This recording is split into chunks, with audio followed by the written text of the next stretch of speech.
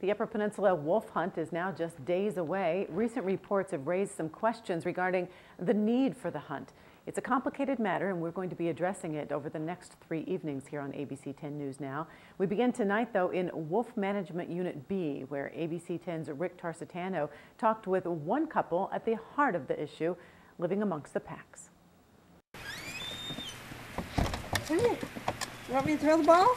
Nancy Warren has a deep appreciation for wolves. I just find the wolf very fascinating. The more I learn about them, the more I want to learn about them. I found that they live in the pack and they have a very strong pack social dynamic, very similar to the human family. They have the adults, yearlings, and pups of the year. And every member is dependent on the other for survival. She depends on a pack of her own, comprised of her husband Al and their German Shepherd Liebchen. My wife and I were canoeing the south branch of the Ontonagon River. We were spending the night on the river, and while we were setting up camp, we heard a lone wolf howl. That was the first wolf I'd ever heard live, other than TV, and it was quite a thrill for both of us, and that's what started my interest.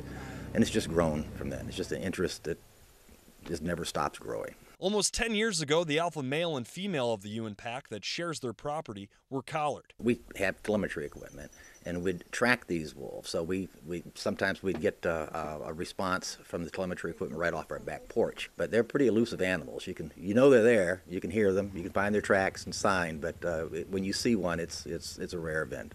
Probably over the last 15 years, I might have seen a dozen. Not here. A matter of fact, I've only seen the one wolf live on our property. Wolves have the propensity to form 100 square mile territories. Wolves are an animal that go jogging 10 to 12 hours a day, every day of their life. They are constantly on the movement. They put down a lot of footprints. They make it appear to the layperson there's a lot more wolves than there are, just because there's not a lot of wildlife that does that. If I had to put money on it, I'd say Nancy's right.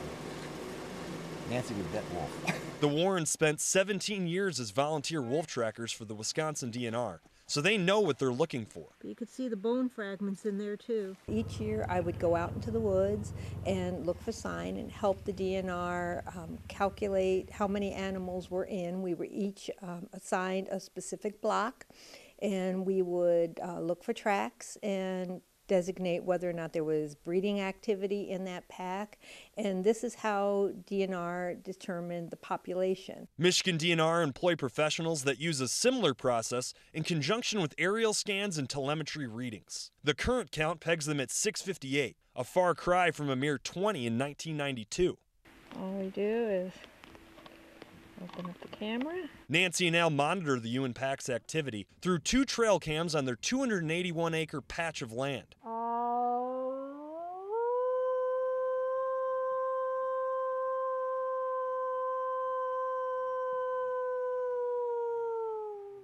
They even go on wolf howls to scan for nearby packs. No answer today, but there has been plenty of activity in Unit B. From the beginning of 2010 through July of 2013, 78 of the 131 wolf livestock depredations have taken place here. So I really honed in on what are the problems in Wolf Unit B that couldn't be handled through the non-lethal and lethal tools. And when I found out, or what I've gotten, are the records that show the majority of all the livestock depredations in this unit we're at one farm just about 10 miles west of here. We'll head to that farm in our next installment and try to find out why so many cattle are turning up dead. For ABC 10 and CW5, I'm Rick Tarsitano.